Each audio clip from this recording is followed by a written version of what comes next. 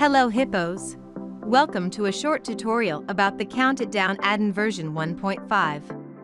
The update will work with both Avenue and Arena, and the minimum version is 7.10. The effects interface is based on three parts: the countdown part, the floating text part, and the on-complete part. The countdown part is used to configure the target time of the countdown. So, if you want the countdown to end at exactly 11 o'clock p.m., just enter 23 for the hour and keep the minutes and seconds at 0. It is possible to choose the color of the countdown, the size, letter spacing and stroke. It is also possible to move the position of the countdown.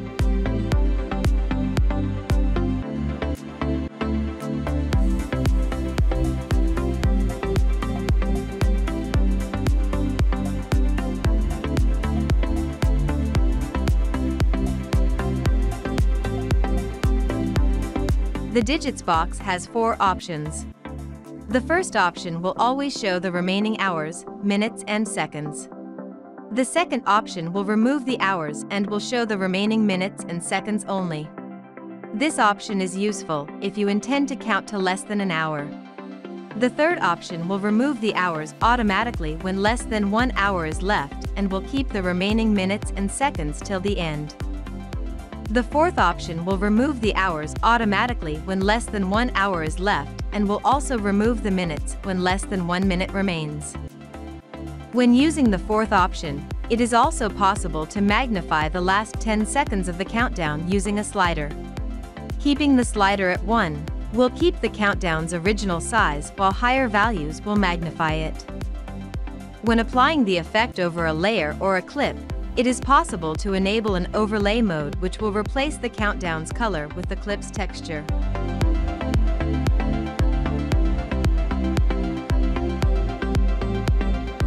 After the countdown has finished, it is possible to hit the reset button to start over. The floating text part is used to add and configure a static title. Just enter the desired text, choose a color and configure size, letter spacing and position.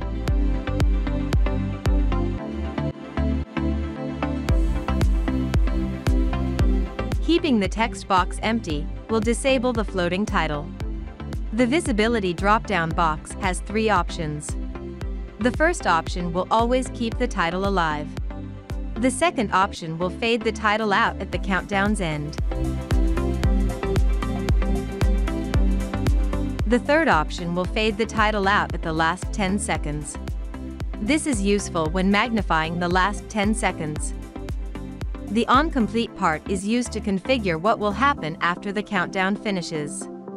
The display option has 3 choices. The time code button will keep showing zeros based on the digits box. The custom button will show custom text. Both options have configurable color, size, letter spacing and position.